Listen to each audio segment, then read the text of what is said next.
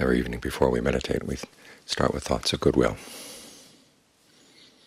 Goodwill for ourselves, goodwill for others. Reminding ourselves that that is our aspiration: well-being, happiness.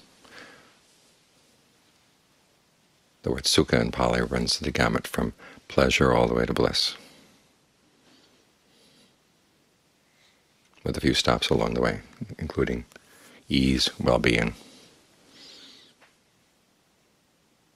being healed from all the wear and tear of daily life. That's why we're meditating. So think about that as you focus on the breath. Try to breathe in a way that feels healing for the body, refreshing for the mind.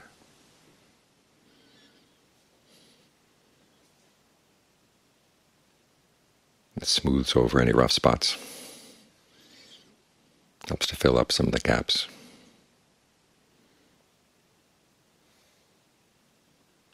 Because life, as the other reflections remind us, is full of aging, illness, death, separation. And yet we still have a lot of craving for the things that will end up bringing on more aging, illness, death, and separation. That phrase that we chant, subject to aging, subject to illness, subject to death, in the Thai translation. In the Thai translation it says that these things are normal. Normal all over the world. They happen every day. Something like 200,000 people die every day.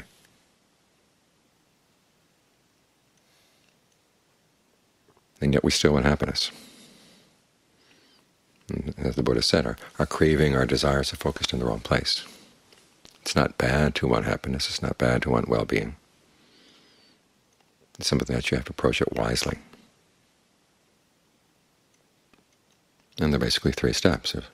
There's generosity, there's virtue, and there's the meditation. These are ways of looking for happiness that cause no harm to anybody,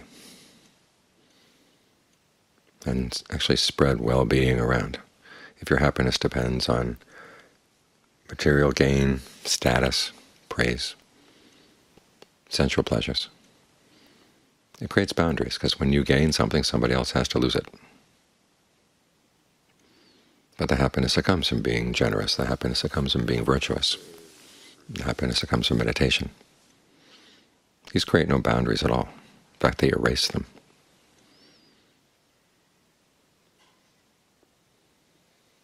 So think about that as you meditate. You're doing something that erases boundaries. And allow yourself to feel the pleasure of what a really good breath can be like. And then another good one, and another good one.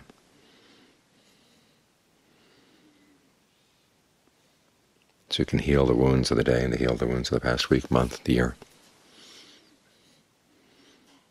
That strengthens the mind so it can continue looking for happiness in the right way, and avoid the things that it knows are going to lead to harm.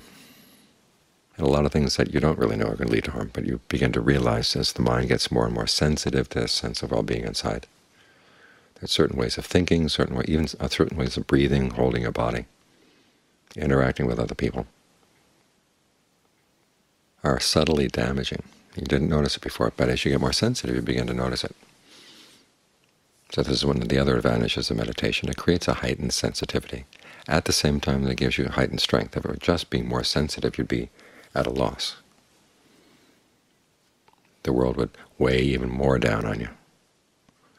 But when you can create a sense of strength inside through the breath, a sense of well-being through the breath, and a sense of well-being that comes from just being steadily with one thing, so the mind's not forced to jump around all the time. That gives you the added strength so that your increased sensitivity doesn't drive you further away from being engaged in life. You can be engaged and be engaged in a skillful way. So take the time. You try to be meticulous in your watching over the mind.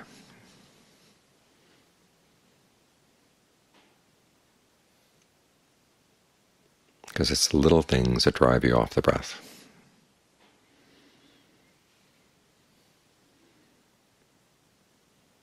So this way that when aging and illness and death and separation come, you're much better positioned to deal with them.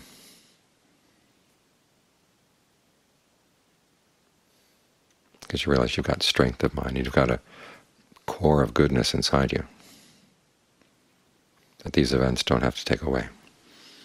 They tell in the canon the story of Sariputta, who was the Buddha's right-hand disciple, passing away before the Buddha did. And Ananda, who was another close disciple, came to tell the Buddha about it. And he said it just knocked him for a loop. He'd come to depend so much on Sariputta's help. And the Buddha said, well, when Sariputta died, did he take virtue away with him? Did he take concentration away with him? Discernment, release?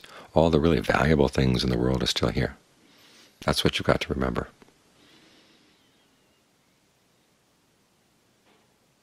Regardless of aging, illness, death, and separation, the good things in life are still available if you take advantage of them, because they're to be found primarily here in the mind, and we depend on others for encouragement, support. But we have to learn how to be more independent. And the support and the encouragement is so that we can become independent. Traditionally in Buddhism we take refuge in the Buddha, the Dhamma, and the Sangha. That doesn't mean the Buddha is going to be around to help us, or the Dhamma is going to come out and pat us on the back. What it means is that they've provided a good example of how to depend on yourself. And you want to take them as an example and develop the qualities that they developed in your own mind. So that just as they learned how to depend on themselves, you can depend on yourself and take all the wear and tear of life in stride. So the meditation here is one of the important skills for finding strength, because it does two things. One, it helps you to drop a lot of the things that put unnecessary weight on the mind. You're sitting here and you don't have to think about anything else for the time being. It's just the breath, just keeping the mind with the breath. That helps you to put down some of your burdens for a while. And then as the mind stays with the breath continually, as I said, the fact that you're not forced to jump around a lot, you can stay all the way through the hour if you want, because the breath is always going to be there for the hour. The mind comes out strengthened, and you're in a much better position to look at things from at least a little bit of a detachment. As the Buddha says, you can't really understand things, you can't really get past the things that weigh down the mind unless you can look at them as something separate. So you want to learn how to look at your emotions as something separate. You're not being in denial about them, just that your awareness is one thing, the emotion is something else. Your awareness is one thing, your thoughts are something else. Your sense of being in the body, that's something else too. And when you can see them as something else, then you can drop all the things that are adding unnecessary burdens on the mind.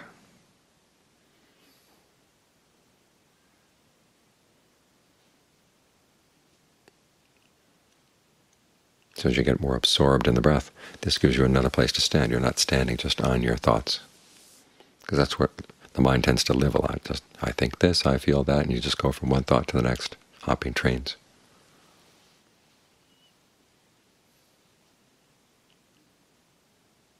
And sometimes you get on some pretty bad trains with some pretty bad company. But if you can stay with the breath, okay, you know your breath is your friend. It's what keeps you alive. A thought comes in the mind, and you can step back from jumping into it. You can watch it come, you can watch it go. You say, oh, that thought would not be a good one to go into. And it'll go. You've got this place to stand. As the mind gets more and more skilled at this, the ability to step back, you find that a lot of the things you used to carry around, you thought you had to carry around, you don't have to. You can put them down. In the sense of being wounded by the world, you find that it begins to heal. Because a lot of the wounds came from your own tendency to grab hold of things and pull them inside and make them part of you. And then when those things get pulled away, it's like you've got this big gaping hole inside.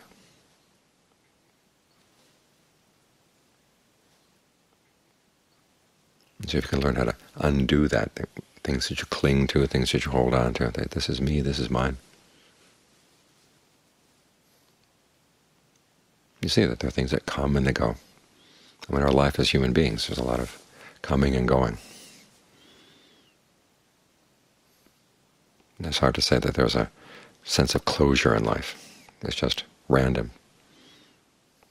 You meet up with someone, you live with them for a while, and then you part ways.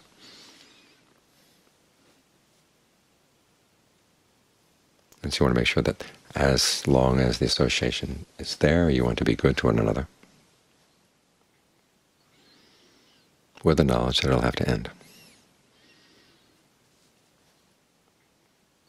What you can take away from it is the goodness. That's your treasure. That's what you can hold on to. As for all the other things, you have to let them go, because they weren't really yours to begin with, even though the mind tends to appropriate a lot of things. You can see that habit of appropriation that causes a lot of suffering.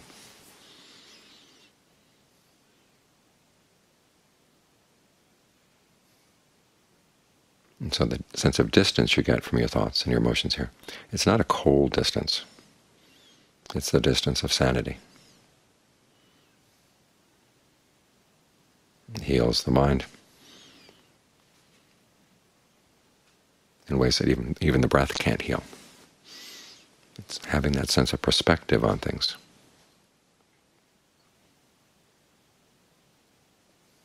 That can help pull you out. They talk about how on the night of the Buddha's awakening, the first watch of the night, he remembered many, many, many of his past lifetimes. He saw that he had been born in all kinds of ways. But he didn't see an overall pattern. It all seemed pretty random. In the second watch of the night, he expanded his perspective. Think about the whole universe, all the beings in the universe.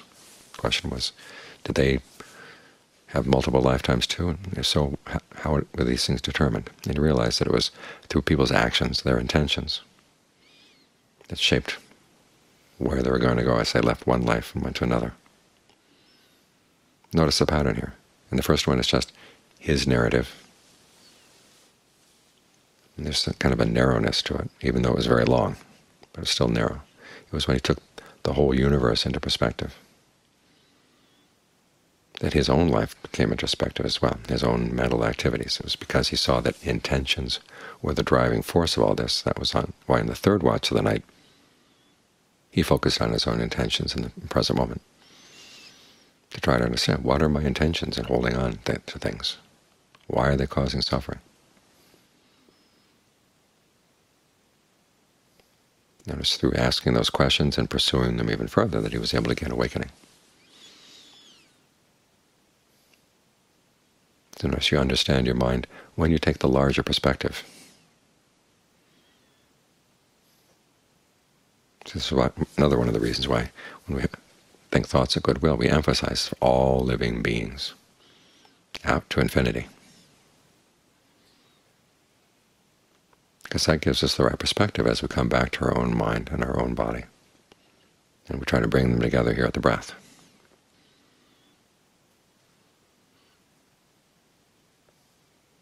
So it's not just the breath that's healing, it's that larger perspective that gives us some distance from all the wear and tear of life, so that we don't have to be worn and torn so much. We'll put ourselves in a position where we're worn and torn. We can live life, but the wear and tear doesn't go past the surface, because we've learned to develop some really solid goodness inside.